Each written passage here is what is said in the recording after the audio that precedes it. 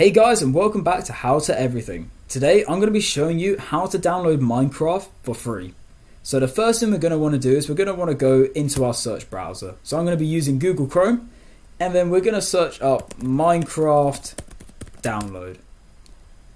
As you can see on Google, we have this as our first option where it says download Minecraft and server software. You're going to want to click on that and wait for the page to load. Next, once the page has loaded, you can see this download button here where it says download launcher for Windows 10/11. If you go and click on that, you'll then see up in the top right hand corner it start to install the Minecraft launcher. By the way, this tutorial does work on Windows 10, Windows 11, and also some previous versions of Windows may be compatible as well.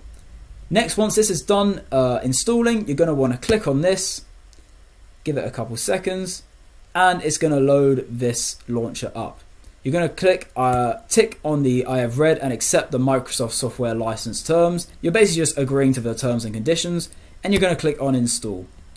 Then you're going to wait a couple seconds to a couple minutes for this to install. So as you can see, it's currently updating Windows just so it can install properly. Yours may or may not need to be able to do this, but just allow it to install everything that it needs.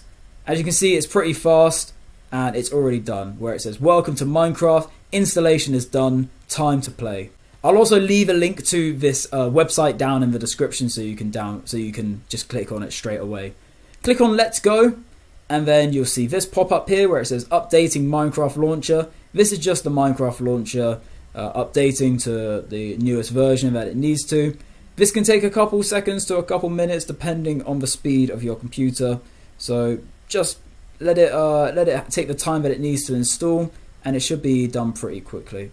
Thankfully, Minecraft isn't too demanding of a game in terms of storage size and file size compared to a lot of other games, so it doesn't take too long to install the game. As you can see, we're already nearly halfway there.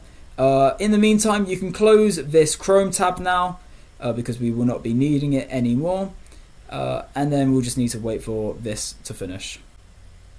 And as you can see, it is just done, and the Minecraft launcher will pop up here. So what you can do is you can just click Microsoft Login or create a new Microsoft account if you need to. Give it a couple seconds to load.